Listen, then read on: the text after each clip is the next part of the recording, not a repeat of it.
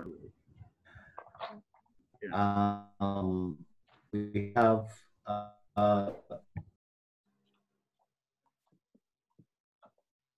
both them a little later on, but right now I'm just going to ask our president, Mr.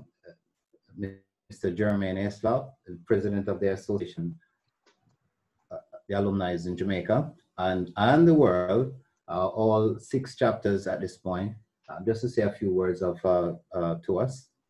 Jermaine?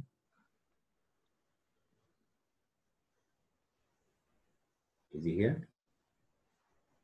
Okay, good evening, everyone. Good evening. Good evening, sir. Good evening. Welcome to another Ardenne Alumni webinar. Okay, we're looking forward to a wonderful evening.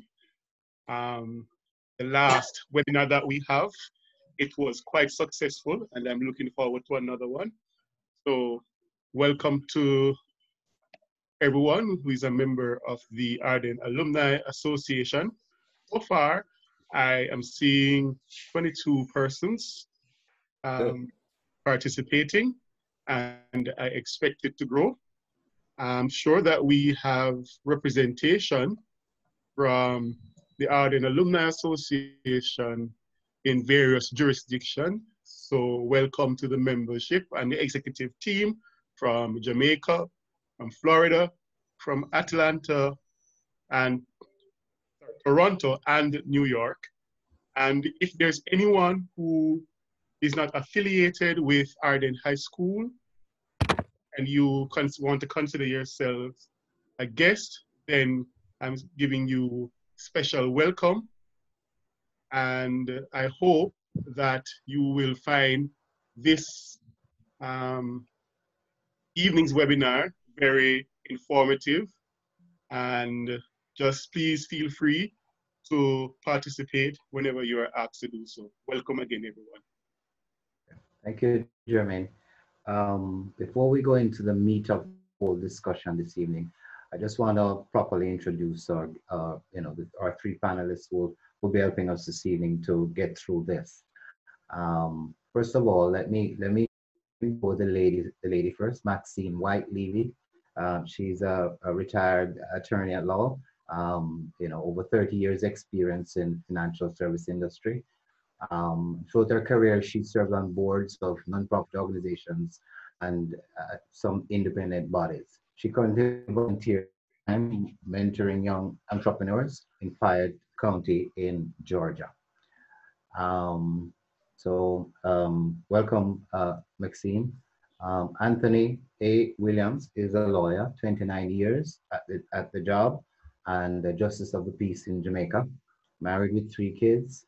And his profession takes him across several disciplines of law: civil, criminal litigation, commercial law, corporate law, insurance, and a number of others.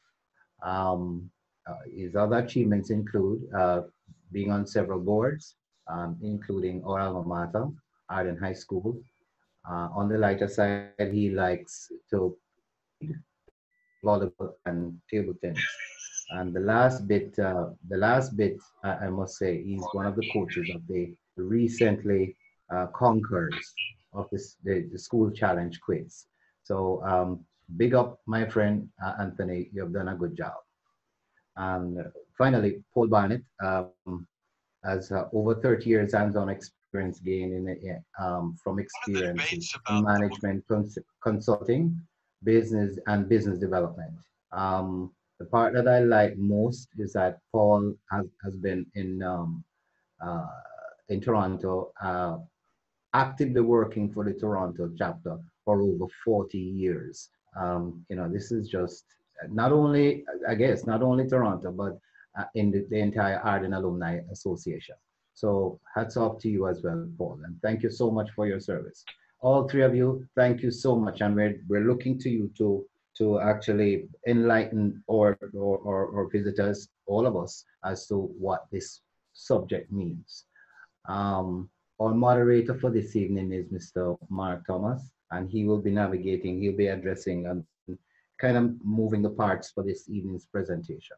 Now, throughout the the presentation, you have the ability or you have the access to uh, request or put your questions in, but we prefer, if you can, put them in caps so at least we know what they are. We don't want to wait until the end and we have this big gap at the end waiting for questions. So as you have it in your mind, if you hear something of interest, put your question in and it will be collected for us later on when that time comes.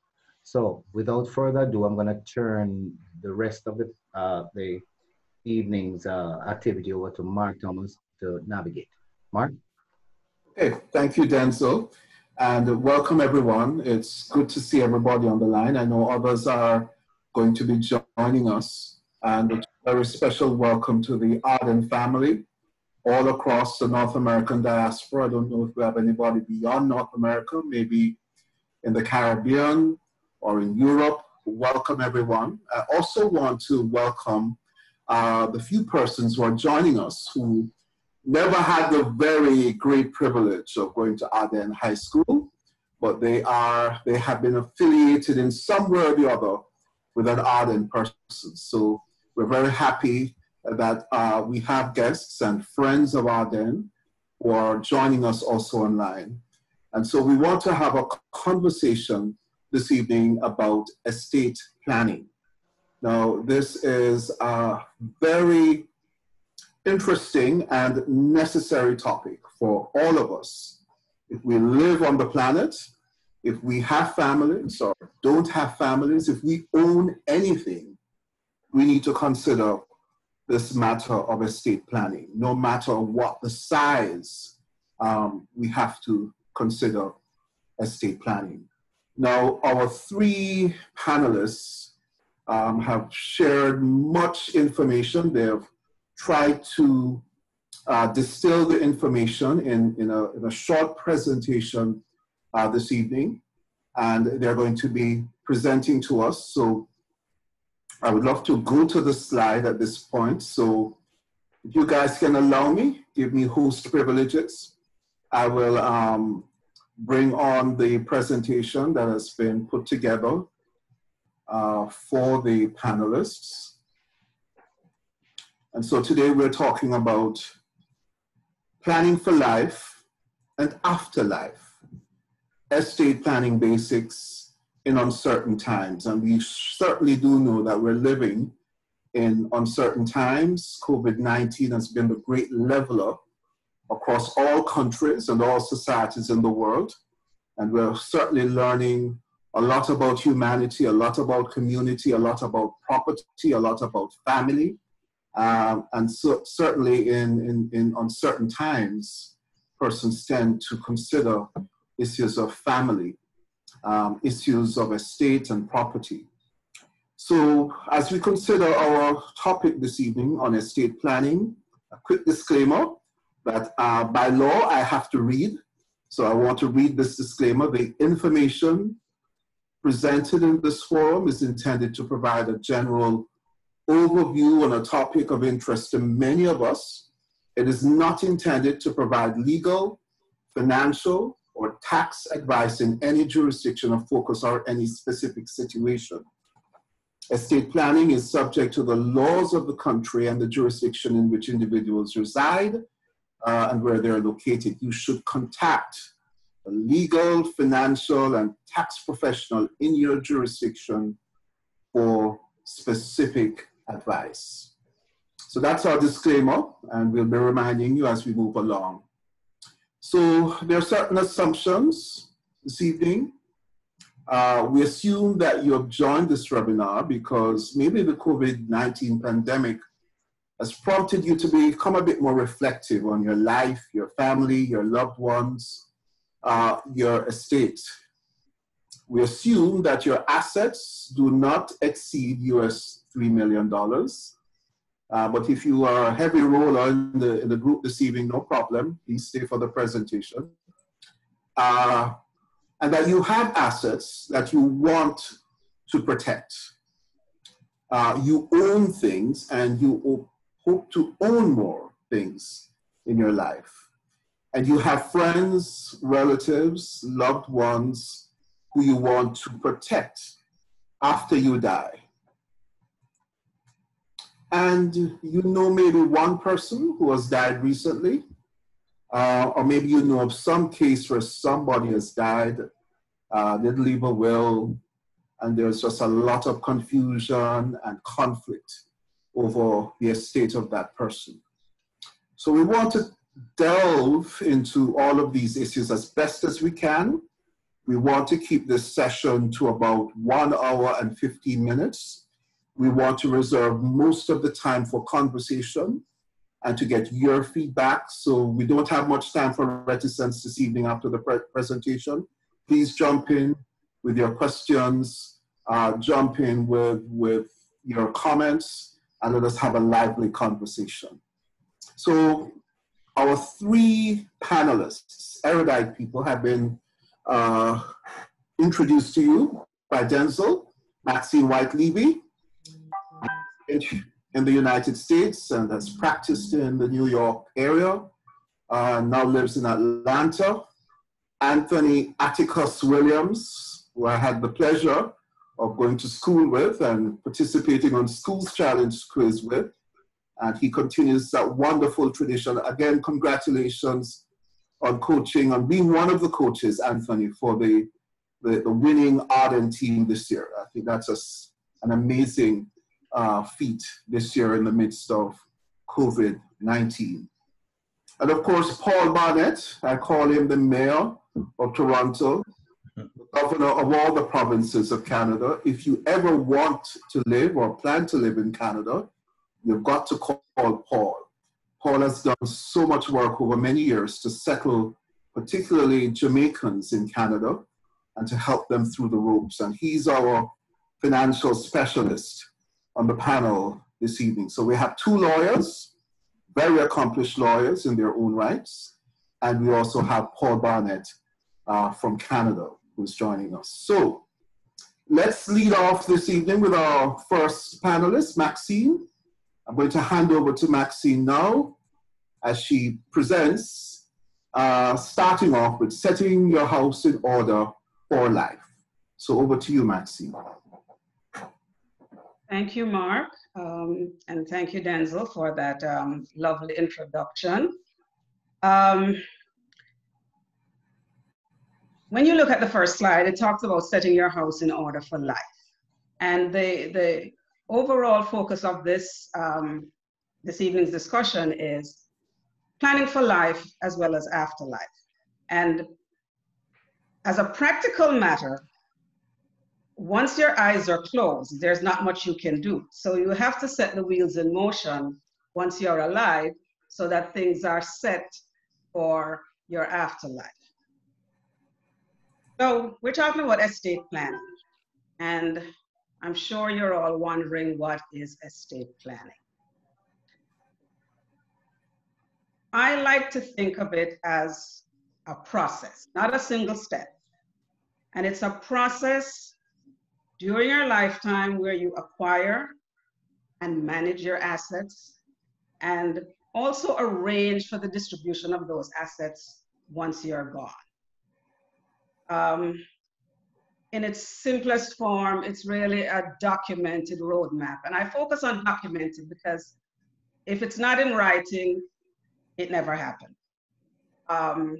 So it's a documented roadmap on how you increase and protect your assets and the best way to distribute those assets to your heirs, your friends, places and institutions in society that you care about, and minimizing the taxes you pay whilst acquiring and managing those assets. Now, it's a process. It's not a one-step done and done. So your estate plan will require periodic review of what you have set out. And periodic review is necessary because your circumstances change.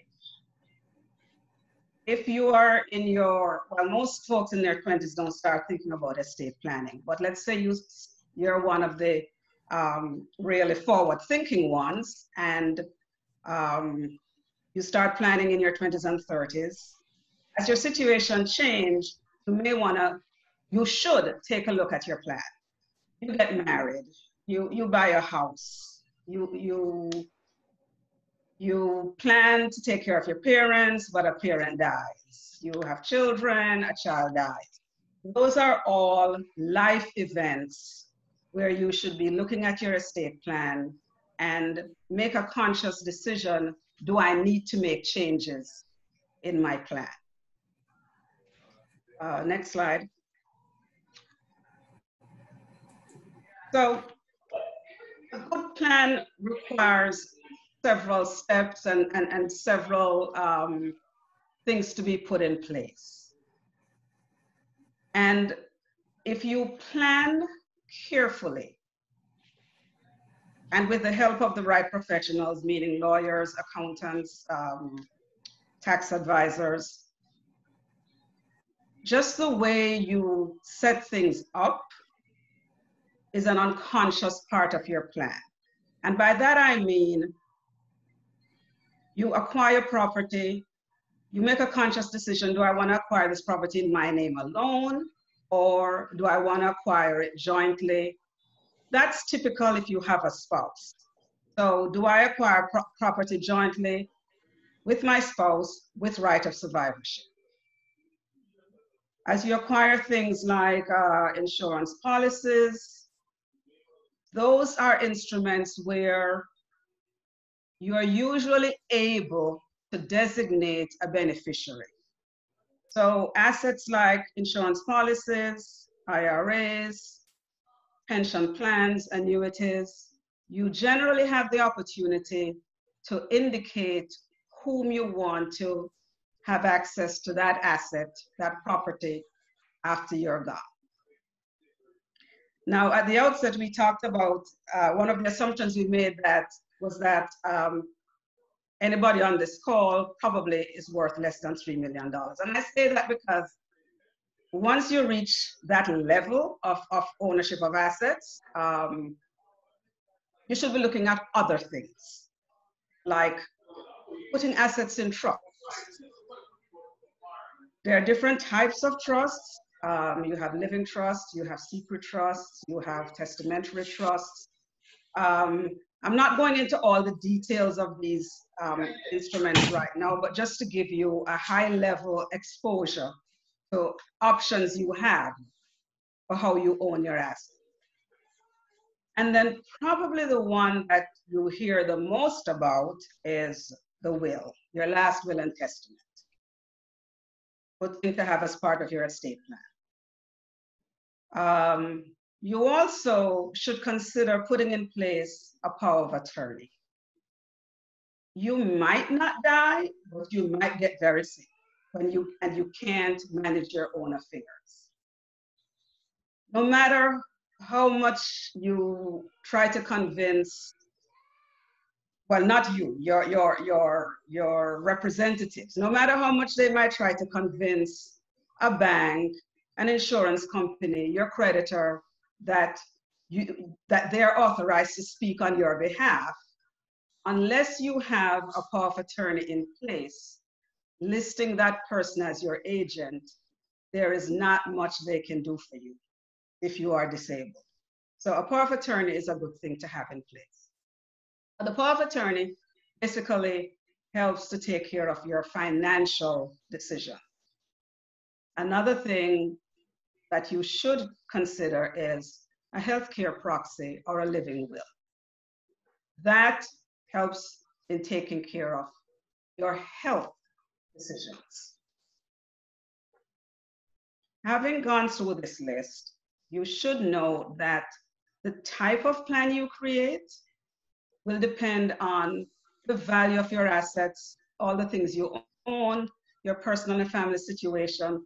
Obviously, if you are a single individual with no children, never been married, with very few assets, your plan might be significantly different from somebody who has, 7 children, been married 3 times, ex-spouses to come into the picture,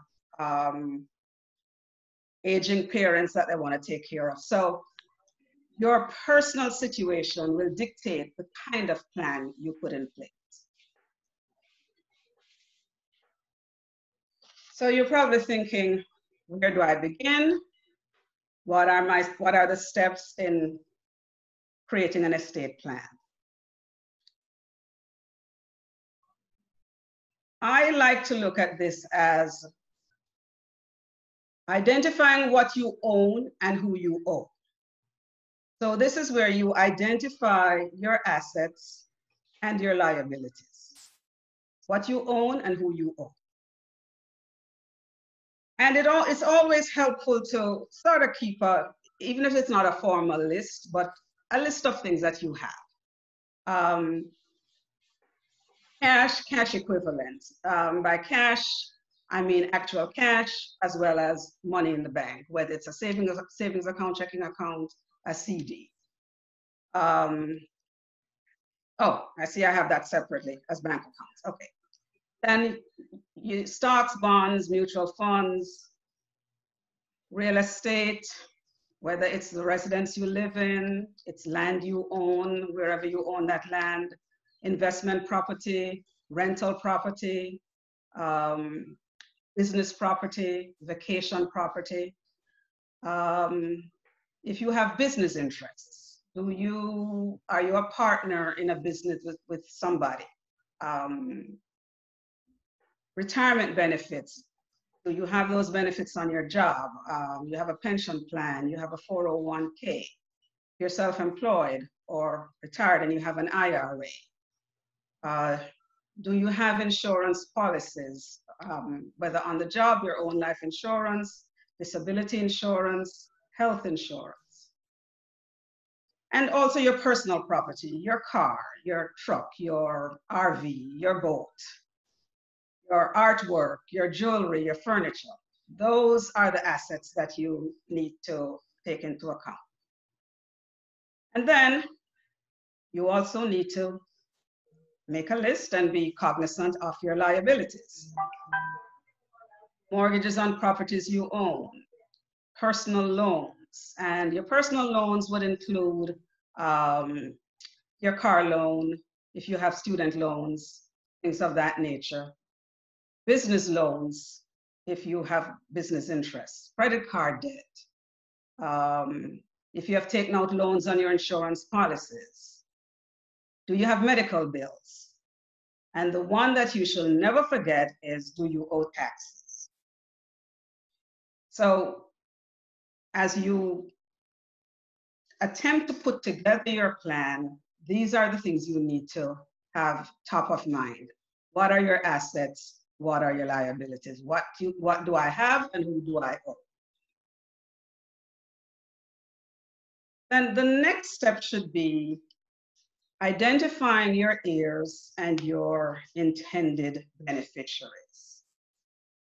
Heirs are generally people related to you by blood or marriage.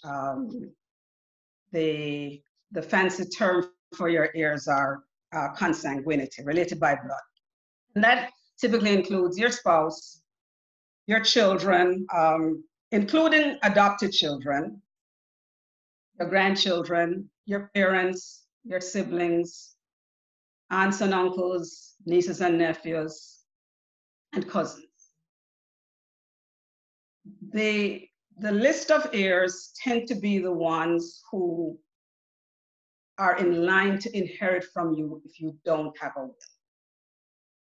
On the other hand, your beneficiaries, those are your choice. Those are the people that if you choose to take care of them during your life and after, it's your choice. The law isn't gonna step in to say you have to take care of these people. However, if you don't have a will and you wanted to take care of these people, chances are they will not benefit from your estate.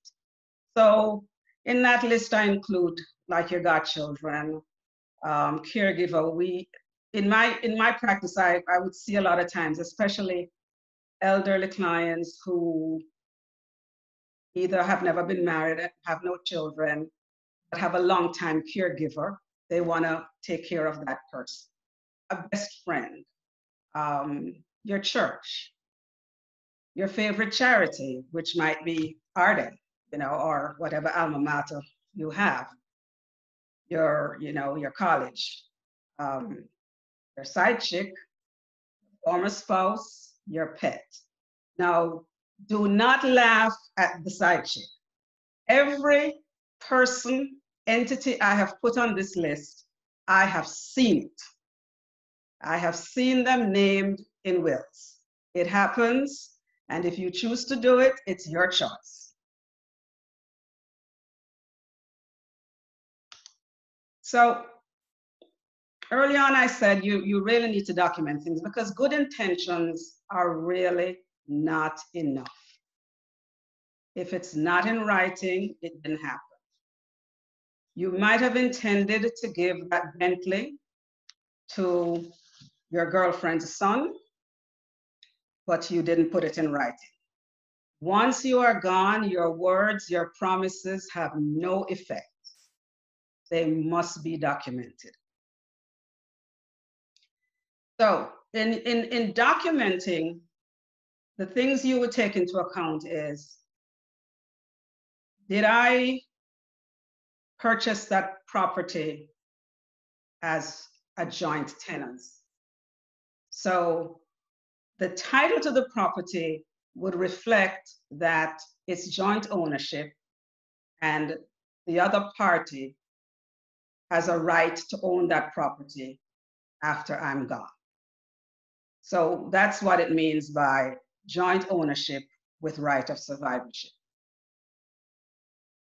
Have you designated a beneficiary or beneficiaries on things like your insurance policies, your pension plan, your IRA? As I said earlier, there are certain kinds of assets that lend themselves to having you designate a beneficiary. Your estate is large enough that it might be beneficial to have a trust. So have you considered creating a trust? Whether it's a living trust, and a living trust is effective during your lifetime and after. A testamentary trust is only effective after you're gone. And I throw in special needs trust because there are situations where if you have like a disabled child and you want to be sure that that child is taken care of, you can create a special needs trust to ensure that after you're gone, that child will still be taken care of. You created a will. Very important thing to have. And as we go on later in the presentation, we'll talk a little bit more about the importance of that. So on this slide, it's just amplification of what, of the benefits of the various kinds of documentation. So things like an insurance policy where you designate your beneficiary, an account or real estate that's held in joint names. Those assets do not need to go through probate or administration in order to be transferred to the beneficiary. So that's what I mean when I say direct transfer. Upon your passing, if you had a joint account, the bank will automatically pay the balance in the account to the joint party. If you owned real estate in a joint tenancy with right of survivorship, the property will pass automatically to the other named person on the title. And there's another, I'm not sure if this is true in every country, but it's certainly very common in the US, something that's called a payable on death account or an in trust for account. We refer to it in the business as a poor man's trust. And basically it's an account where the title says, John Brown, payable on death to Mary Smith. An account titled like that does not have to go through probate. That is an account that will pass by direct transfer. The next and probably more familiar instrument is your will. And your will documents that the transfer of property at your death to designated persons or entities. You don't have to leave your assets to an individual. You can leave it all to your church or to your school or to your pet, but you have to put that in writing. So a will is only effective upon your death, and the maker can pretty much change his or her mind up until the day he passes, as long as he's competent. And I put that in there because whenever a will is created, is executed in close proximity to the date of death, invariably somebody who did not get what he or she thought he should get is going to try to contest it. So, and they usually raise the argument that the deceased person, that you weren't competent to make a will. So I want to point out that the maker of the will, the testator, can change his or her mind at any time, disinherit anybody, as long as he's competent, until just prior to death. And then the other, less familiar, but sort of gaining more traction among the people that I see, is the putting of your assets in a trust. A trust is basically a contract where the trustor, the person who owns the assets, creates a contract, putting all those assets in a trust to be managed by a trustee for his benefit, for the trustor's benefit. And it can be for the trustor's benefit, the creator's wife's benefit, the children's benefit, but there are three parties usually in a trust: the creator, trustor, the trustee, and the beneficiary. You can actually be all three of these, and it's still a valid trust. However, upon your death, someone else has to benefit from the trust. So you're not necessarily giving away control of your property by creating a trust. The beauty, the sort of benefit of having a trust, which goes beyond your life, is that it doesn't require going through probate. So those are ways you can document your intentions for your assets during your life and after you pass. Now, we all know that tomorrow is not promised. So that's the reason why this seminar is to encourage you to sort of set your house in order for your afterlife. And how do you do that? As I said at the outset, the will is probably the document that most people are familiar with, and you know, it works. It definitely works. And if you are wondering, should I have one or should I not have one? What I've found in my years of practice is, I don't know if it's a cultural thing, if it's a generational thing, but for some reason, Caribbean people are very resistant to creating a will. They think that they create a will, you know, they're counting the days to their death. That is just so not true. And if nothing else, you're saving your loved ones just the stress of figuring out what to do with your assets. So I'm a strong proponent of having a will. And if you're trying to make a decision as to, do I really need one? I think when I go through this information, hopefully it will help to convince you that you probably need one. So if you pass and you have a will, your estate is considered testate. It means you died with a will. if you have a will, you control and direct who inherits your assets. I mean, that should be enough of an argument to convince you that a will is the way to go. You also direct who administers the distribution of your estate. You get to name an executor and an alternate, just in case the one you name is unwilling or unable to serve. You also avoid the cost of surety bonds. And I'll talk about that a little bit, because if you don't have a will and your next of kin, whether it's spouse, child, parent, goes to the court to be appointed administrator of your estate, one of the first things that they will be required to do is sort of put a dollar value on the asset, and you have to, the administrator has to secure a bond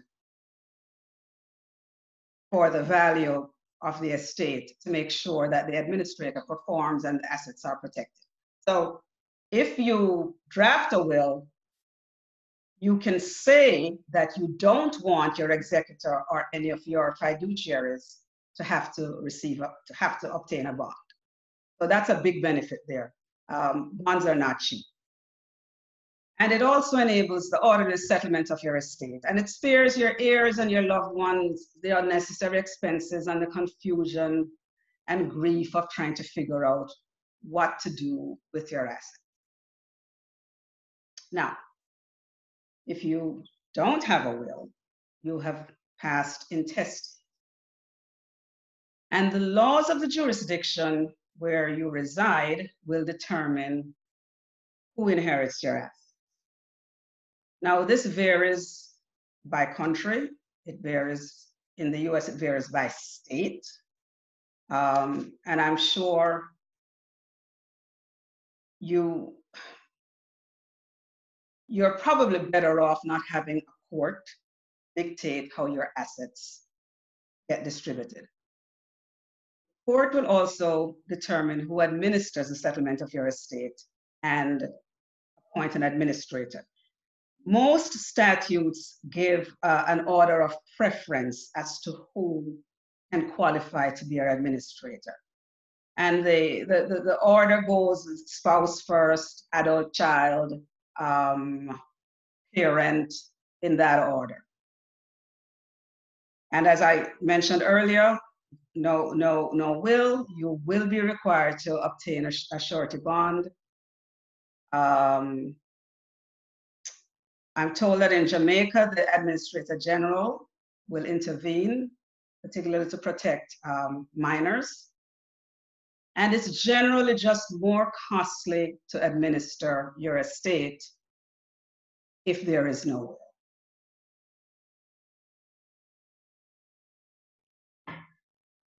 Next slide, Mark.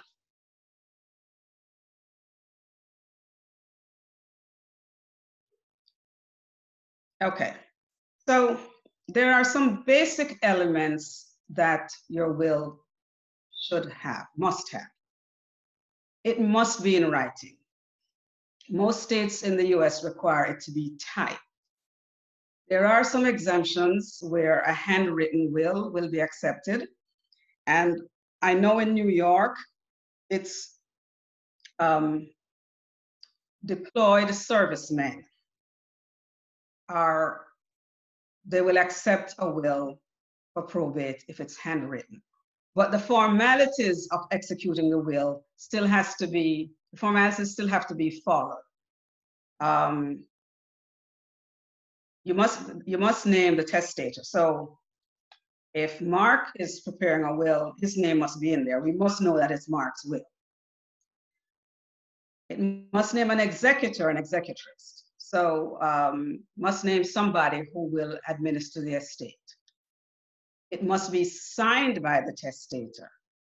It must be dated by the testator. And the dating is important because you never know when you're gonna pass. And there are people who throughout their lifetime, they've created 3, 4 wills. Whenever somebody in their family ticks them off and they wanna disinherit them, they say, oh, I need a new will.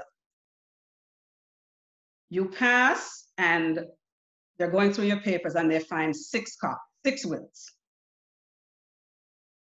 The latest date will control. So it is important that not only you sign it as a testator, but it must be dated. It must be witnessed by at least 2 witnesses, and you must name beneficiary.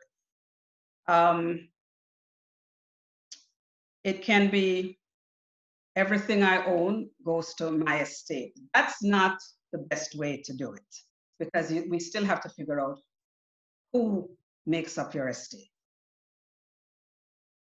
Now, so that's the basics of a will. But a properly drafted will should have a few other things. It should direct your executors to pay your debts, your taxes, and your funeral expenses. We know they have to do it, but in order to dot your I's and cross your T's, I recommend that whoever prepares your will put in a clause that directs the executor to pay debts, taxes, and funeral expenses. Now this one gets a lot of attention. It must provide an appropriate share for your spouse. And I tell this to my clients, if you are still married, even if you're not getting along, make sure you give your spouse what the statutes of your state says he or she must get. Generally, if you don't have children, your spouse gets 50%. If you have children, your spouse gets 1/3. So don't just think you can leave the kettle, the potted plant to your spouse and she'll be happy. You're asking for a will contest if you don't leave an appropriate share to your spouse. You should also name a contingent executor or executrix. And I say that because you draft your will today, you don't know when you're gonna pass. I had a situation recently where a friend of mine whose will I had done a few years ago passed, and she had named her brother as her executor. Did not know that her brother would have Alzheimer's. So he's unable to serve, but luckily this was a properly drafted will and we had an alternate.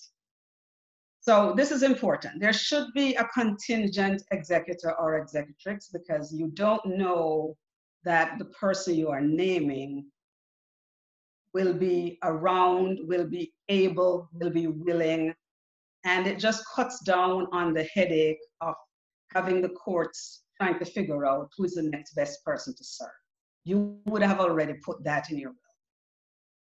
You should also consider a trustee, guardian for minors or disabled children if you have those. Generally, children under 18 cannot collect the assets outright, so it would have to be distributed to a guardian for their benefit. And you know, if you're drafting your will and you have a 3-year-old and you are terminally ill, you should think about, my child probably will not be over the age of 18 by the time I pass, so I should name a guardian. Should also have a residuary clause, and the residuary clause should not be like an afterthought. The residuary clause says all the remainder of my estate I give to X, Y, you know, X or Y. And the reason I say it shouldn't be as an afterthought, you might not believe this, people have won the lottery and did not think of it when they draft their will. And that lottery winnings now falls into the residuary. So you want to give careful thought to who should benefit from that lottery that you did not contemplate when you drafted your will. I mean, ideally, once you win the lottery, you should be drafting a new will. But there have been cases where folks have just forgotten, and the residuary clause was an afterthought, and the person who was named to receive the residuary got a huge windfall. It should also waive the requirement of bonds for all fiduciaries. So there should be language to the effect that I direct that my executor, guardian, trustee should serve without bond. So those are the basic elements of a will and what a properly drafted will should contain. In the US, almost every state has a small estate statute. So if you didn't have a will and you have very few assets, there is the opportunity to settle your estate without having to go through the process of probate or administration. The types and the value of the assets can be claimed, and distributed under the small estate statutes. They vary from state to state, and they vary in amounts. I think in New York, you can claim up to 30,000 as a small estate. Assets can be claimed by your next of kin, by your creditors, by the funeral home. That's under the small estate statute. Generally, you would be required, well, the person claiming would be required to complete an affidavit to the holder of the asset. So if it's a bank account for, $300, most banks even have those forms that you can fill out claiming who you are in relation to the deceased person, what is the basis for your claim, if, for instance, you paid the funeral expenses, you can claim that. And there are certain time periods within which you can make that claim. As an example, in New York, a spouse can claim it almost immediately. A child can claim it after 30 days. And I think a funeral home can claim it after 6 months. So there is an opportunity for people who didn't have a whole lot, didn't have a will, doesn't want to go through the process of administration. There is an opportunity, if the assets are small enough, they can be claimed without going through the process of probate or administration. And that's in the US. It's my understanding that there may not be similar statutes in Canada or Jamaica. But either Paul or Anthony can correct me.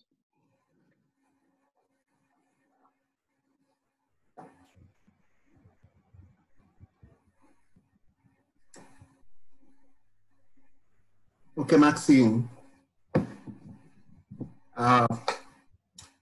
We wanted to move into the other section where we talk about navigating sudden death occurrences. Maxine, I just thought that was just such an incredible wealth of information. I can tell by the many persons who have joined that information, they've been in rapt attention listening to the information. We want to talk a little bit about navigating sudden death occurrences, and we want to look at the whole matter of death and taxes. I know Anthony, I want to hand over to Anthony now, has many experiences dealing with persons in Jamaica, dealing with the whole matter of death and taxes. So you want to jump in here now, Anthony? Yes, thank you very much, Mark, and very excellent presentation by Maxine. And good afternoon to each and everyone. In relation to the sudden death experiences, just before I deal with the death and taxes in Jamaica, there is a very famous individual, a gentleman in Jamaica by the alias Rampus. And Rampus is the official bingo caller for a significant number of major bingo events held across the length and breadth of Jamaica. A very outstanding bingo man. And he is my client, and he came to my office on Monday, on a Monday in particular, to do a transaction for a big contract. That contract was going to land him millions. I drafted the contract. He was supposed to come on Thursday. He did come on Thursday, but wanted some amendments to the contract. And he was scheduled to return Friday morning. Well, I got a call early Friday morning, and that was 3 o'clock. And Rampus, the outstanding bingo caller, was dead. He was D-E-D dead. Then there is Mr. Ian Boyne, outstanding media icon. No one thought would have left this earth, but in a matter of hours, he was admitted to the University Hospital of the West Indies in the intensive care unit, and there he was, a dead man. And finally, we had Mr. Martin Henry, another media icon. He was on live television in Jamaica, paying tribute to the most honorable former Prime Minister of Jamaica, Mr. Edward Seaga. And within 5 minutes after he left the studios of TVJ, he collapsed in the studio. He did not leave that studio, and he was a dead man. And the point I'm trying to raise is that the hour, we do not know the hour. We do not know when it is coming. And so estate planning is so important.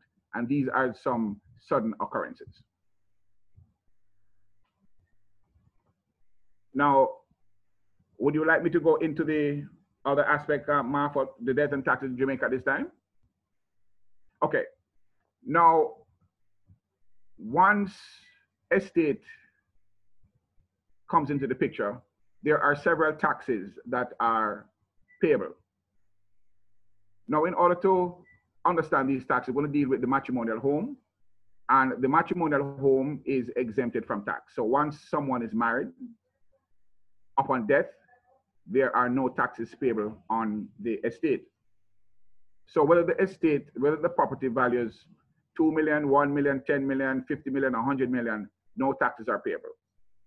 Now, once you have property and the property values $10 million or less, then zero taxes will be payable, zero taxes. But once it goes over $10 million, then the taxes will be assessed at 1.5% on each additional $1 million. Now, there are some other fees that are liable to be paid, and this is what we call the registration fees to register the executor's name or the administrator's name on the title. Now, what this means is that upon the death of an individual, they need someone to take over their estate. And the person who will take over their estate is called the executor if there's a will, or the administrator if there's no will. And that person's name would have to be registered on the title, because if the name is not registered on the title, then there will be challenges in passing the asset, either to the loved ones, the beneficiaries, or to sell that property to a third party. And there's a $5,000 fee. Now there is an application on transmission, again, another $5,000 fee. And in order to stamp the documents in the court office, there's a $5,000 fee again. And that is what we call a stamp duty on the grant. So in order for the lawyer to have the documents officially presented to the court, the government would have to be paid $5,000. Another fee that is involved is the lawyer's fee, and that is calculated at 5% to 7% of the gross value of the estate. In simple language, what we're saying is that once the executor or the administrator comes to the attorney will tell them the fee. And so the fees based on industry standards are normally 5% to 7% of the gross value of the estate. So therefore, if the person who died had a home and that home, say, valued $10 million, then 5%, if the attorney charges 500,000, 5% and 7%, right? Now, the executor would normally charge a commission. They don't have to, but invariably they are legally entitled to charge a commission. And then there's also the funeral expenses. Now we have put the funeral expenses as low as $500,000. And these are some of the expenses that are involved. Now there are two other items that are not on the slide. And this includes a notice in the gleaner. Once the estate is administered and before the creditors are paid and before the beneficiaries receive their entitlements, there's a special notice that has to go in the gleaner to inform the world at large that the estate of John Brown is going to be, has been administered and it is going to be distributed. So the cost payable to the gleaner company or any advertising companies is on an average about $10,000. Now, if I should sum it up, the lawyer's fees along with the government's fees, we're looking at about $1.5 million. The executor's fee is 7%, so we're looking at about $700,000. The funeral expenses, we put it at a minimum of $500,000, but in the past, we have seen where funeral expenses are in excess of $1 million. In fact, when I went to the funeral home for the first time to bury my dad, it was the first time entering a funeral home. You know, Mark, I asked the funeral director, what is the cost for this casket? And he said to me, this one was X dollars. And then I moved along and I said, what is the cost of this one? And he said, X plus Y dollars. Now, the further I moved along, the prices went up. And then he said to me, well, why not go upstairs? I said, no, let us stay downstairs. But I decided to go upstairs. And when I went upstairs, I was shocked.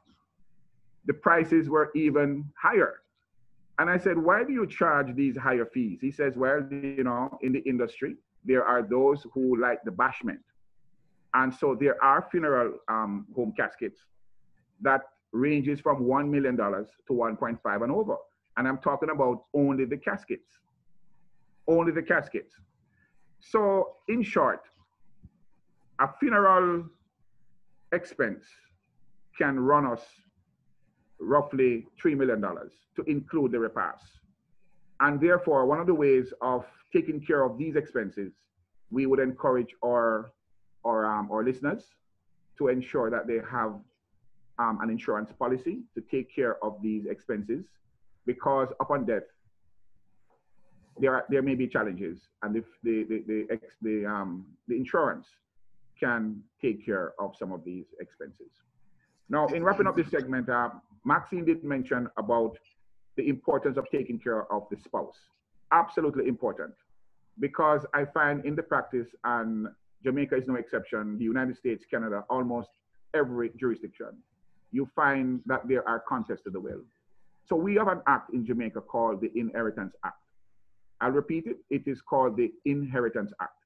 And that act basically says that if you fail or you refuse or you neglect to make reasonable or proper provisions, financial provisions for your loved ones, if you fail to do that, so as Maxine said, you give her the kettle, you give her the pot, you leave her $100, and the side chick, the sweetheart, gets the lovely apartment. And there have been cases where the side chick gets the apartment, and I'm talking about real cases. And there have been cases where the court has stepped in and set aside the distribution of that apartment to the side chick or the sweetheart. So it is also applicable to the ladies to take care of your gentlemen. but more so the gentlemen to take care of the ladies. And then we have the Interstate Estate Property Charges Act. And that act basically says that if you fail to plan, if you don't want to plan, no problem. The government of Jamaica will surely plan for you. And then we have also the a common law principle called the constructive trust. Now, what we find is that there are several persons. They are great lovers and they become blind during the love process. And so monies are passed and properties are purchased, and it is only purchased in the name of one party. We're asking persons, please, to avoid any doubts, to avoid any confusion, to avoid any animosities, and to avoid any confusion. It is always best that when you're purchasing property, make sure your name is on that title. Once the name is on the title, it is a smooth flow, and the issues are easily resolved. So these are some of the taxes that are applicable in Jamaica and the expenses. Right, thank you very much, Anthony. Lots to think about. And you know, these funeral costs, I know COVID-19 has leveled a lot of that. People don't have the big repasts anymore. Let's talk about death and taxes in Canada. Let me bring on Paul now to talk about planning your estate, especially if you live in one of the provinces in Canada. Over to you, Paul.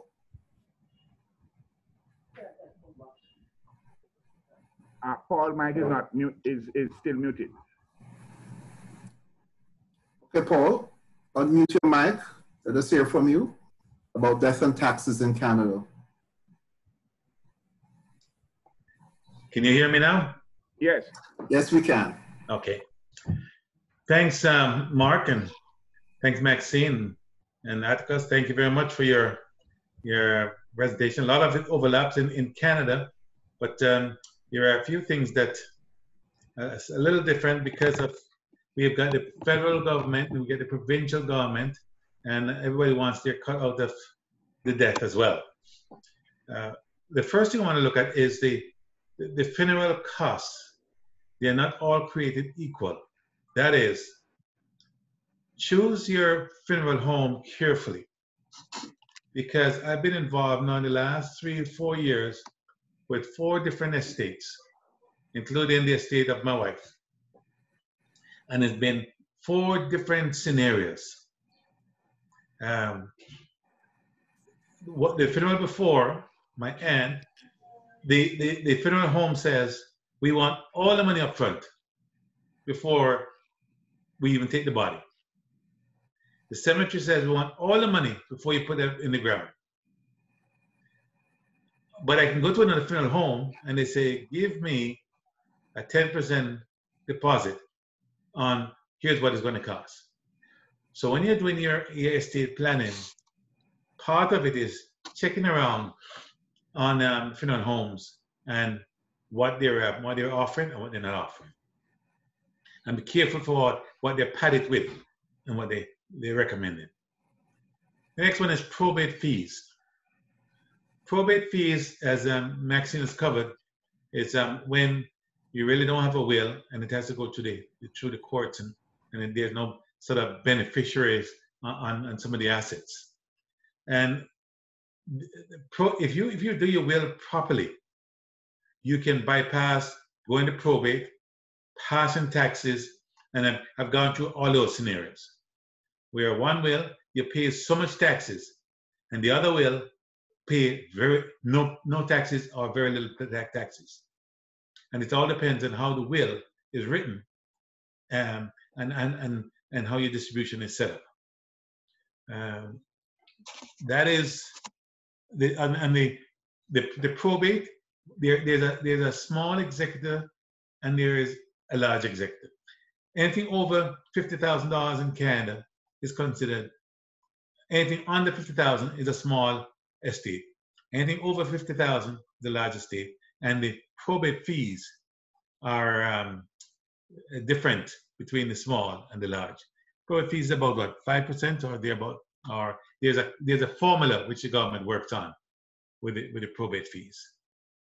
The executors, and I usually say to people when they're taking on the job of executors, if they ask you to be an executor, just say right up front, I need to know just about everything before I take that on, including the executor's fee, because the executor's fee can run from 3% to 6%, and it can be quite a bit of work if the no beneficiaries, taxation, you got to run around and collect information.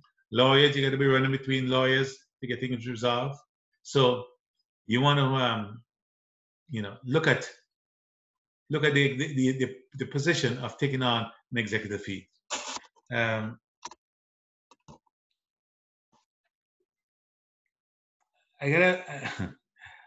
Taxes,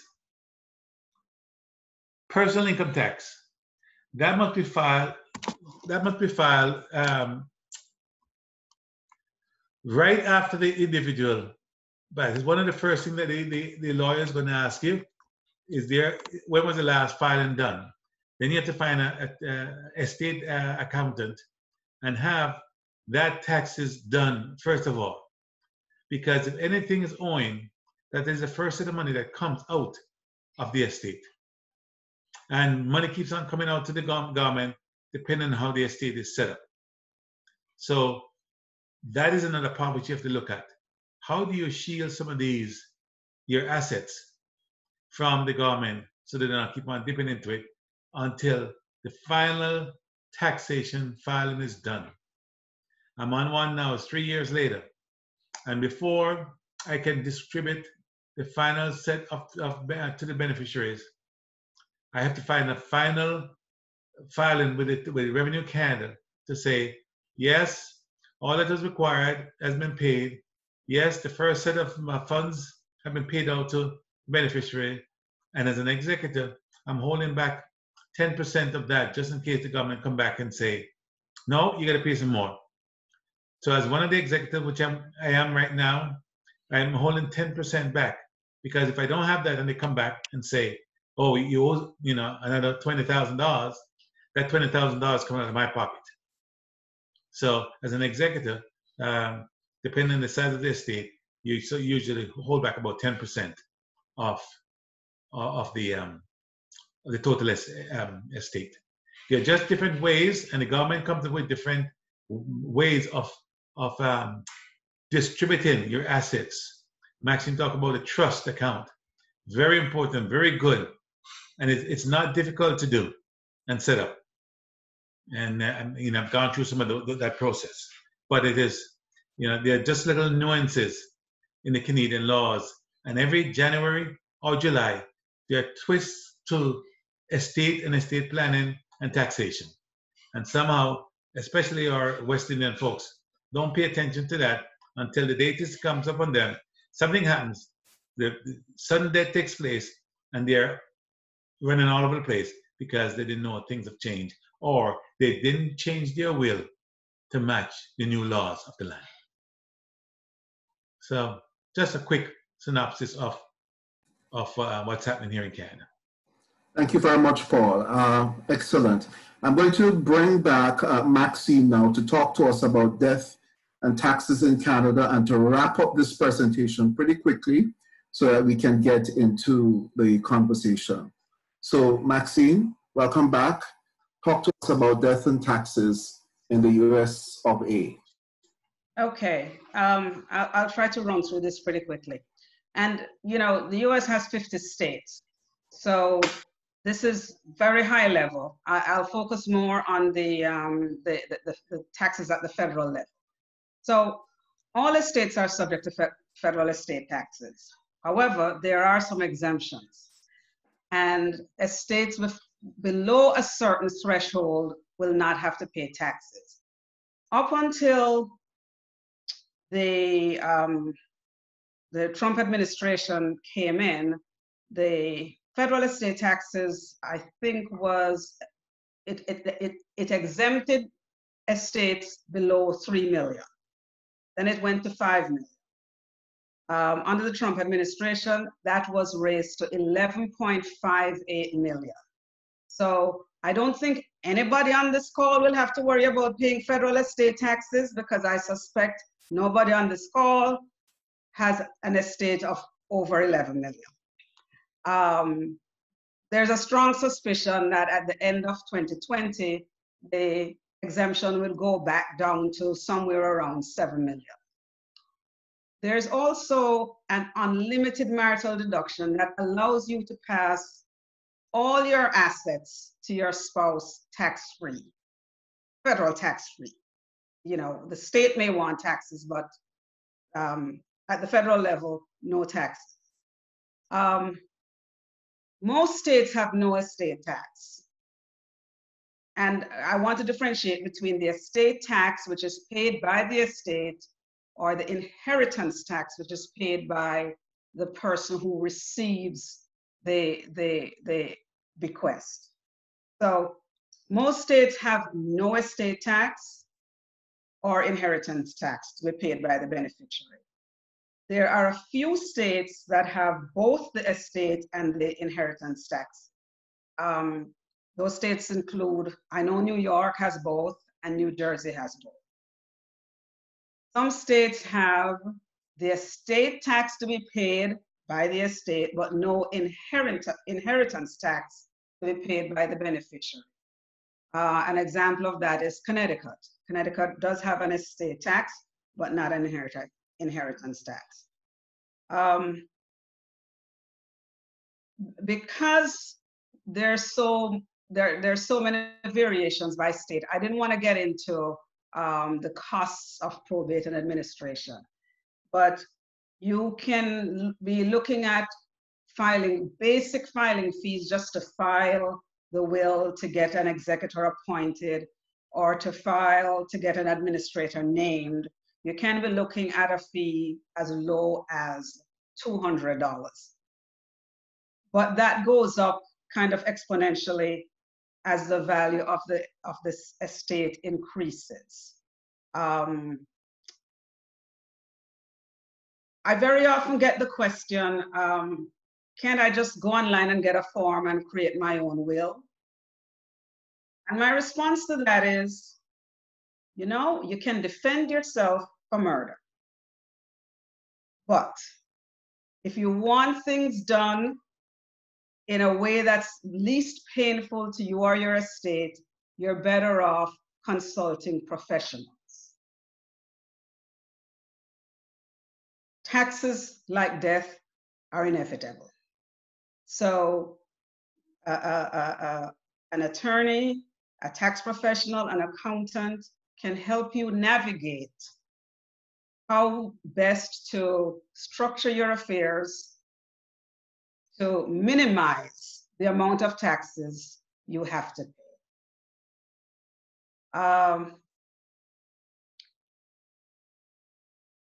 In order that we have enough time for questions, I'm just going to end there, but I want to kind of wrap it up so that you focus on some important takeaways from today's presentation. Estate planning is not just for the wealthy. Just as you make plans for your life, you really should make plans for your afterlife, your death. A proper estate plan can minimize the amount your estate will pay in taxes, in administration costs, and in fees. Having a will ensure that your estate gets distributed to the people and or entities, institutions that you desire. And most important, everybody's situation is different. So it's in your best interest to get legal and financial advice as you consider creating an estate plan. I think this brings us to the end of our prepared remarks. Thank you all for your indulgence, and we are available for your questions. Well, thank you very much, Maxine. Thank you very much, Paul. Thank you very much, Anthony. I see a lot of very thoughtful expressions online. I think persons are thinking deeply, like Andrea Chin-Scott. It's good to see you, Andrea, after so many years. You still have your pretty face there. You don't look the least bit stressed like me. And Anthony. But it's good to see everyone online. I think we have over 74 persons online. So if you have a question, just open your mic and go ahead. Identify yourself, please. Hi, Mark. We do Mark, have a few questions. There are a few already. They're Audley's gonna call them out. Oh, okay. Audley?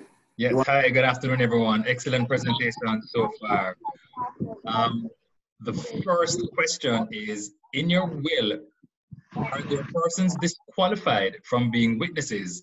Example, if children are being witnesses, where spouses are the beneficiary. I'm not so sure who that one is Yes, geared I will toward. take it on. The law of Jamaica in particular, and by extension, the Commonwealth, always presume that when a beneficiary witnesses a will, there is an intention on that beneficiary to sway or to persuade the testator, that is the person making the will, to give them something. So the current practice is that the beneficiary should not be a witness to the will. Get someone else to witness the will, because there is a presumption in law that that beneficiary either threatened or persuade or coerced or could have duressed the testator in giving them something. I must also say that there has been a recent amendment to the laws of Jamaica where if someone has witnessed the will and they are a beneficiary, that they could possibly get through. But then that involves a legal process, and the legal process is a bit tedious. They can get through, they may get through, but oftentimes it's challenging. So to avoid it, no beneficiary should sign the will. And Can this, I just add? yes. Can I just add no beneficiary or the executor, because the executor stands to benefit by getting a commission. Yes. So there's a presumption that beneficiary or executor should not bear witness, undue influence on the testator. That's correct. Okay, another one. I'm guessing this is for Maxine or Anthony. What happens if the executor does not take any steps to probate the will, or if they decide to act years after someone dies? Is it the estate valued at the date of death or the date that the executor commences probate proceeding? All right, two things. The estate in terms of value is always at the date of death. So if the person died in, say, 2000, and the administration of the estate commences in 2020, that is what, 20 years? Then the value of the estate would be as at 2000 and not 2020. Now, the other question is, what happens if the executor either refuses to administer the estate, or he fails, or just don't want to do anything? And it is very simple. You can go to court. You can ask the court for an order to remove that executor on the grounds that they are either unwilling or being very uncooperative. But the easiest way and the most cost-effective way is to ask that executor to sign a document called renunciation. It's a very simple document prepared by an attorney, and all it is saying is that the executor agrees that they will give up their responsibility. It's easier, it's cost-effective, and someone else can come into place. Maxine, are there any differences with the U.S. market? No, that's basically the same thing. Basically the same thing. All right. Audley, Another question. Again, Audley, I just wanted to tell everyone that we're streaming live on Facebook. I'm not sure if everyone is aware of that. So we're really going out massively, and I think we have 76 logins on the call, which I think is an improvement, a significant increase over the last session. Next question. Next question, and this is a good one for the audience and for the persons that we have as panelists today. If I have an estate across 2 or 3 countries, how do I deal with this in a will/estate plan? And what will my executor and beneficiary face? And how can I make this tax efficient? And if I can throw out a continuation with that, do you need 2 separate wills for 2 separate jurisdictions? I guess I could jump in on that. I had to cover one estate which dealt with Canada, US, and Jamaica. One will. This is why the will is so important, because I had to get copies of the will both to US and copies to Jamaica to satisfy the will. So that goes a long way, and it's to transfer the funds when we get to satisfy the beneficiary. Again, the will has to go with the transferring of the funds. Can I jump in? Please do. Okay, so the high-level answer is one will is sufficient. The jurisdiction in which you submit the will for probate will issue letters testamentary naming the executor. So let's say the decedent resided in the US, in New York. So the surrogate's court in New York issues letters testamentary. Those same letters can be used in Jamaica. I know there's a term for it, which Anthony can remind me. It's called resealing. Resealing. So the appointment of the executor in New York is still recognized in the other jurisdictions. In other words, you don't have to refile for probate, but you have to present the will and the appointment of the fiduciary, appointment of the executor. Yeah. So to the other jurisdictions where property is. Okay. Excellent. Anthony, any follow up with that? Because I think that's a very, very excellent question based on our audience. Yes. So as Maxine said and Paul, what is required is one will is sufficient. And we want to emphasize to our viewers that it is always important that you name at least 2 executors. You can name 1. There's no rule that says you must name 2 or 3, but it's always good to name 2 for many obvious reasons. Now, all that is required is 1 will. You don't need 2, you don't need 3. And once the will is probated in one jurisdiction, for example, the person who made the will, we call him the testator.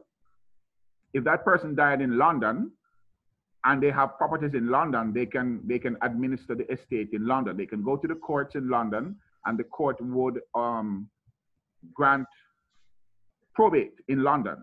Then if they have properties in Jamaica, then that probate document will be sent to the lawyers in Jamaica. And then the lawyers in Jamaica will then do what is called a resealing. It's really a reapproval of the document in London. It's a less tedious exercise. And once that is done, then it gives the executor the power, the authority, and full control of their estate in Jamaica. I really do appreciate that question because a lot of us on the call may have family or you may own property between Canada or the US, or you're in charge of or taking care of your parents' home, elderly parents' home back in Jamaica or London and so on. So I really appreciate that call. That's a really good one. Another one, what are the benefits of using a trust instead of a will in Canada? The trust is, it's okay, but the will spells out more. And if you want to do several beneficiaries, the will can spell it out more. The trust, it's usually it's specific, and it in the trust, the assets can change, from time to time. So I would say some of this stuff can go in trust, but the will should be the one to use for general purposes. Okay, I hope that answered that question. Let me just say something about the trust as well. You can have the trust and the will working together, certainly in Jamaica. Now, you don't have to die for you to create a trust. You can have a living trust. I'm going to give an example. I represented an outstanding pastor, a very outstanding evangelist. And he said to me, Anthony, I love my wife very, very much. I will not sacrifice her for anything. But guess what? I have a problem with her. And my problem with her is that she's a spendthrift. She could just not control the expenses, the income. And so what we did was to create a trust instrument. He was alive, she was alive. And what the trust did was to name a trustee, and that trustee would be given power and authority how to invest the money. He had several properties, and the income of those properties, in the trust document, we told the trustee how the wife was to benefit and how the children were to benefit as well. And upon death as well, you can have the will saying certain things, and you can have your trust document that says certain things in terms of how your property income are to be distributed. And so the trust in Jamaica can go a very far way. It can be very extensive and monitor from your first child to your last child. Maxine, any thoughts on that or any differences in the US market? No, it's very similar. The sort of benefits or advantage of a trust is that it can, if it's done properly, and if it contemplates all the assets and all the people you want to benefit, it avoids probate. So, as I said in the presentation, a trust is basically a contract document, and it spells out, who controls the assets, when the beneficiaries can get it. The example that Anthony used about controlling how much the wife got for spending, very often a trust is used for that. Very often it's used to control how children, easy come, easy go. Daddy dies, you get daddy's money, one lump sum, and it's gone in a flash. Whereas in the trust document, you can stipulate that the child gets $10,000 a year, yes, rather than getting the lump sum. So there are benefits, definite benefits to having the trust. I personally recommend having both. Yes. Because very often you create a trust and not you, but the trustee forgets to put all the assets under the trust. Or you acquire additional assets, and those assets don't get put under the trust.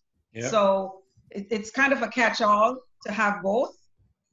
It's what I call belt and suspenders. You have the trust, but just in case there's an asset that didn't make it into the trust, it's covered under the will.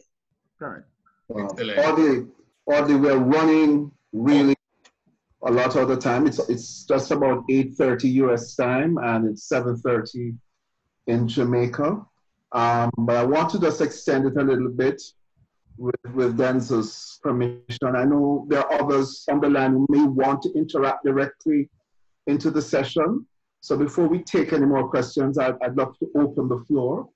And I also want to say that the association, the Alumni Association, will make this presentation available. Right, Jermaine? I think, so for the non-Ardenites who may not be on the mailing list, please feel free to put your email address and your name in the chat box so that we can send you the information. So anybody on the line wants to ask a question and participate directly in the meeting? If not, I'm going to start calling names. Okay. Don't all go at once. Andrea Chin Scott. All right. Well, let me just ask one last question before. Okay. Before someone. Oh, Andrea is back. Oh, I know Andrea as well. Hi, Andrea. Hey, Audley. There's a one question before we go to Andrea. This one was, what generally happens if a will is not done and children are left behind with identified assets and children are below 18? And then Andrea, we're going to you after the panelists have answered that one. All right, Sir Audley, the law is very clear. The law says in Jamaica, and this is so in the Commonwealth Caribbean and the Commonwealth countries, that if you do not make a will, then the government of that particular jurisdiction will essentially make it for you. So under the law, what happens is that if you don't make the will, then if the parties are married, then upon death, 50% will go to the spouse, and the remaining 50% will go to the children, divided equally. In other words, if there are 4 children, it will be 50% divided by 4. And if there are 6 children, 50% divided by 6. Now, and if there are identifiable assets, then all those assets will come into the pool. What we find is that at this juncture, then squabbles will take place, because I have seen where siblings now start to rank their beneficial interests. And so some are saying, well, you know, I'm the first one, so I'm to get the most. I'm the second one, I'm to get the most. I'm the one who daddy love the most. All of these simple nuances in the practice arises. So essentially, if you want to ensure that your beneficiaries are taken care of, then you make your will and name your beneficiaries. But if no will is made, then the act that governs it is called the Interstate and Property Charges Act. Maxine, any differences in the US? Not really. I mean, okay, so in the US, we're dealing with 50 different states, and the statutes that govern vary from state to state, but the principle is the same. Principle is the same. It would be your estate would be governed by the laws of descent and distribution, the administration laws. An administrator will be appointed.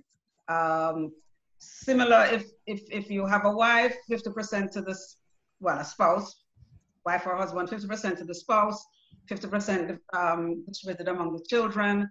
If no spouse, then pretty much all to the children. Okay. Thank you. So following Mark's guidance, Andrea Trin Scott, and I'm seeing Anne-Marie Jones' hand was up, and also Olive James. So Andrea? All right, I just thank you all for this forum. It was rather informative. Maxine, you answered quite a lot of the questions that I would have asked. And being that I have property back in Jamaica and here, you know, it really ties up what I need to do to put my house in order. Well, one of the things I heard you talk about was the executor fees, and I'm not sure, I wasn't clear on it. A friend of mine recently asked me to be an executor, and then you mentioned about fees and having me pay fees out of my pocket. That just didn't stand good with me. So I wanted to find out, how are those fees accounted for? Is it a part of the estate of the person? How are they dealt with? Okay, Andrea, I think you may have misunderstood a little bit what I said. The executor gets a fee. Executor is entitled to a fee, and that is set by statute. It ranges from 5 to 7%, depending on the state you're in. All right. You should not be paying anything out of pocket to administer the estate on behalf of the decedent. But if the person pays out of their pocket, then it is what we call a recoverable expense. Oh yeah, it's a recoverable expense. You'd be reimbursed. Recoverable expense. That was my question. I just realized I was on mute. Yes, it is a recoverable expense, Andrea. So you can recover it from the estate. Okay. The question from Anne-Marie Jones and Olive James. I know Olive had raised their hand earlier as well too. Yes. Okay. Are you hearing me? Yes. Okay, my name is Olive Chung James. I'm vintage from Paul Barnett time.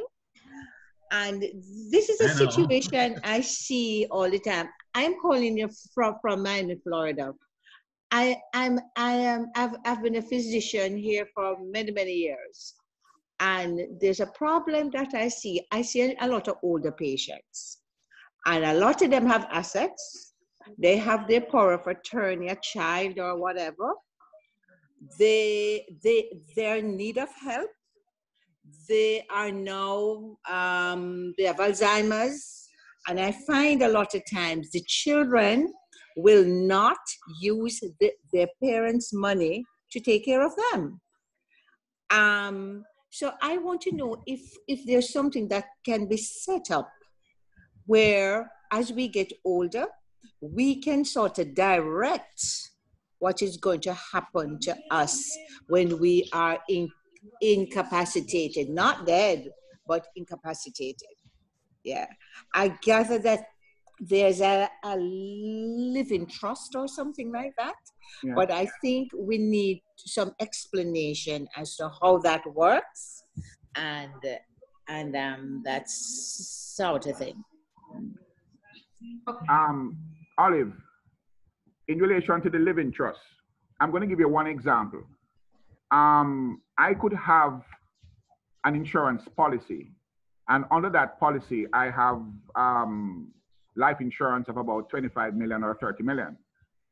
I could name someone as my executor, trustee rather, and I have 4 children, and I could name a trustee, and that trustee is Olive James, and I would say to Olive James what she's to do in relation to my 4 children, and I can give full details. At what stage are they to enter university? At what stage are they to get the full sum? How are their university fees to be paid? What rental property, income goes to them? So the trust document really sets out essentially what is it that you want to accomplish. And all that is required is for the testator, right, or the trustor, to just tell the attorney what exactly he wants to accomplish. And the attorney will write that down, put it in legal language, and then create the trust so that the trustee will have full powers and authority to carry out your wishes. Maxine, any differences? No, that's basically the same. But I think the other thing that I would want to address, just based on the scenario that Olive has laid out. So if you mentioned the fact that you have patients with Alzheimer's. If they have not yet done a trust, it's probably a little bit too late for what Anthony just talked about, because you have to be of sound mind to create a trust. Hopefully, they would have created a power of attorney. And this goes back to like the early part of the presentation when I talked about all the things that should go into your estate planning. Because if you have what's called a durable power of attorney, then that person who you appointed has the authority whilst you're alive to make decisions with regard to how your assets are spent. And hopefully that person would have your interests at heart to spend those assets to take care of you. Okay, and thank you very, very much for that. And I guess in the interest of time, I just want to pass it back over to Mark. Mark, I'm not so sure if you had a discussion with Denzel as well, but over to you. Did Anne-Marie Jones have a question?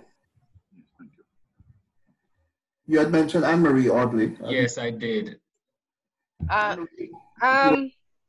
your question. Okay, for a person who is making a will, can they name their executor as beneficiary also? Okay. Yes. The executor can also be a beneficiary. But not a witness. But not a witness. Okay. All right. Thank you. That makes a lot of sense. Okay, so we're now at 8:41. I just think this has just been a phenomenal meeting. The information has just been solid. The presenters have been on the top of their game. Anthony, I heard you were good, but I didn't know you were this good. Mark, just before you close, Yes. could I just plug something in? Several persons have purchased properties and may intend to purchase property or properties sometime in the near future. And it doesn't matter whether you're in Jamaica, North America, whichever country. One of the things I'm going to recommend is that whenever you're purchasing property, try to ensure that you have a life insurance coverage in relation to the principal amount of money that you borrow.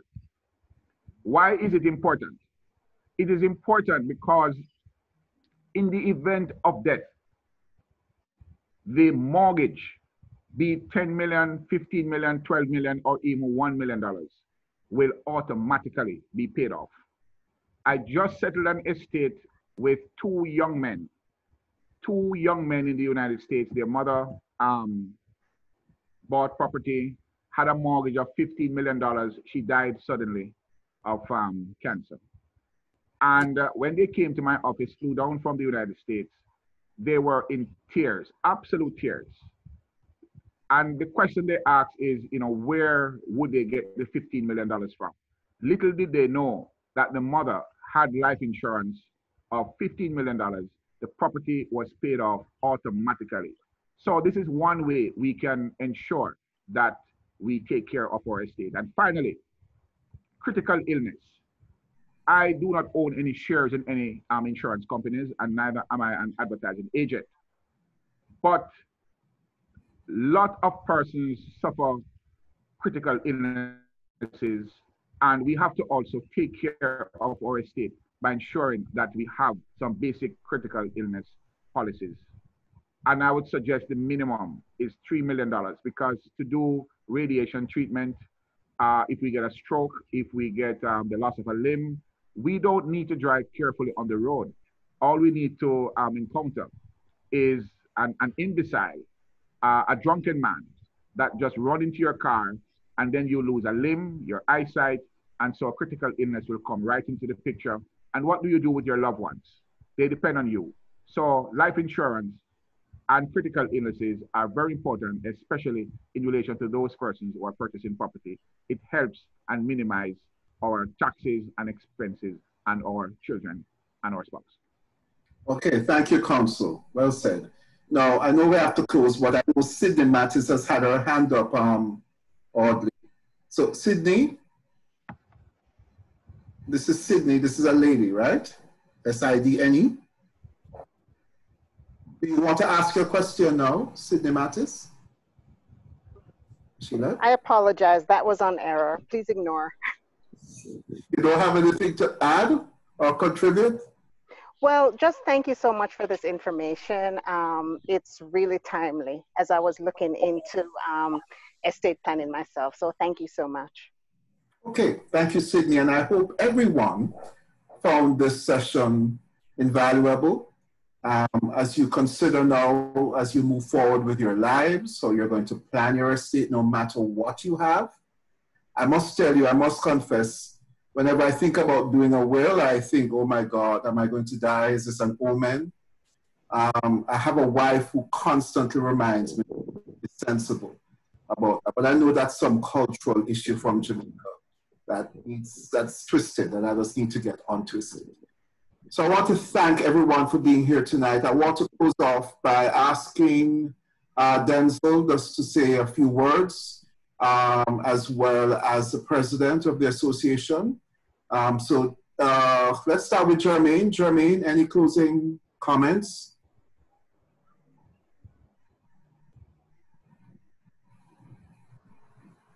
Okay, Jermaine is off. Denzel, why don't you jump on? Yes, really, this has been a labor of love, and I just want to thank Anthony, Maxine, and Paul. Really really good job. We've been, talking about this for a while, and we finally got it done. Now I notice our numbers, jump from 78 to 81. So that's great numbers of quite an improvement over our last webinar. And that Facebook, we don't know. So, the comments here I'm seeing very good, invaluable information, very good presentation. Some great comments, a very good overview of the different perspectives. Thanks to the presenter.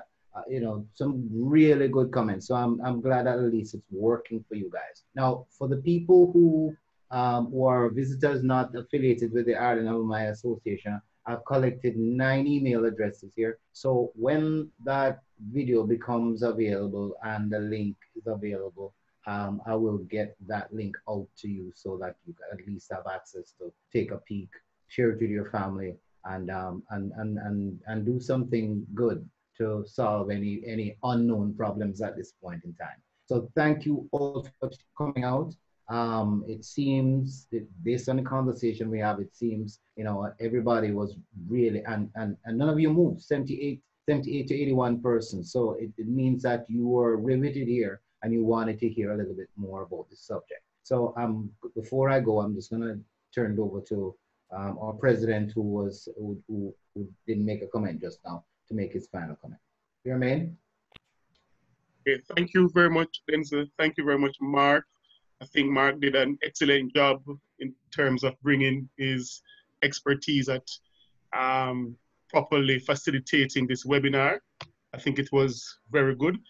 So I want to thank all of the persons that were the ones that caused this webinar to be what it is. I think this was an excellent webinar, and it is one that I am stimulated to actually look at again. So thanks everyone.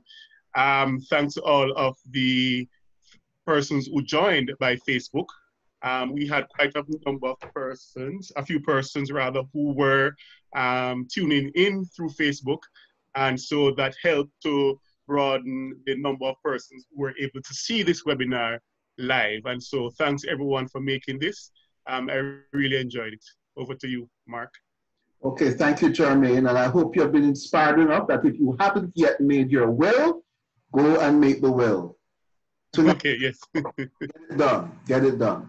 So I just think it would be appropriate for everyone online just to give a round of applause to our presenters, Anthony Atticus Williams, Maxine White, and Paul Barnett.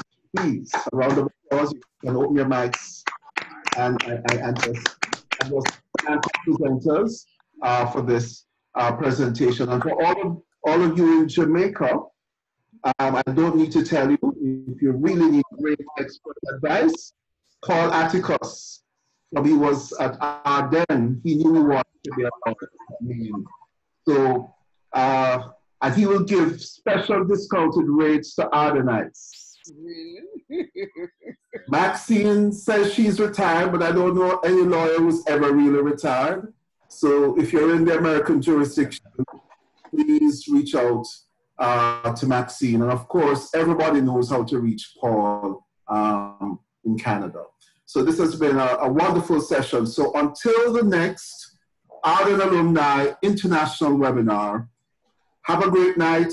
And for those of you going to the Ardenne graduation tomorrow, it's a virtual graduation. Say hi from all of us here in the diaspora. And until we see you, Don't forget Atlanta. Have a great October weekend and a great October week. Thank you. Signing out. Pleasure.